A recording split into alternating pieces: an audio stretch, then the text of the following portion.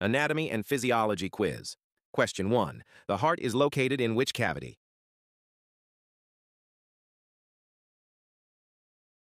Answer B. Thoracic cavity. Question 2. The functional unit of the kidney is?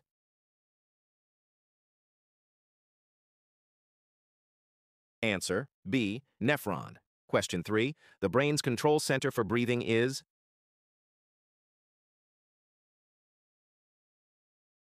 Drop your answer in comment box. Question 4. Which blood vessel carries oxygenated blood from lungs to heart?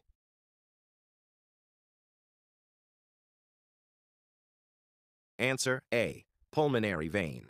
Question 5. What is the normal respiratory rate for adults?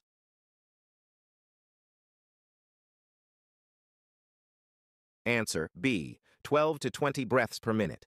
How many did you get right? Comment your score below.